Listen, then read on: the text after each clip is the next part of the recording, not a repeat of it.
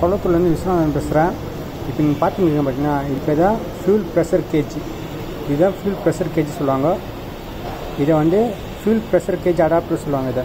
நான் இதை வந்து இதில் செட் பண்ணி வச்சுருக்கேன். அடாப்டரு இது தனியாக இருக்கும், இது தனியாக வரும். இது எதுன்னு பார்த்தீங்கன்னா வச்சுக்கோங்க, எஃப்ஏ வண்டியில் பார்த்தீங்கன்னா ஃபியூல் ப்ரெஷர் நம்ம செக் பண்ணோம் பார்த்தீங்கன்னா எவ்வளோ இருக்குன்னு சொல்லிட்டு அது வந்து இந்த கேஜி மூலமாக செக் பண்ணுவோம். அதே இந்த ஃபியூல் ப்ரெஷர் கேஜ்.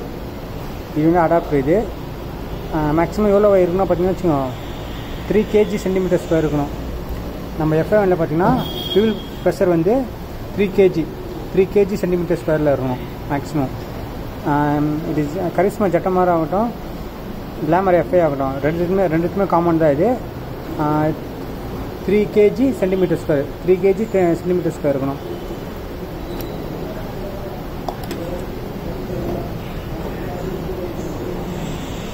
இது பார்த்தீங்கன்னா வச்சுங்க ஃபியூல் ஓசி தான். இது ஃபியூல் ஓசி. இது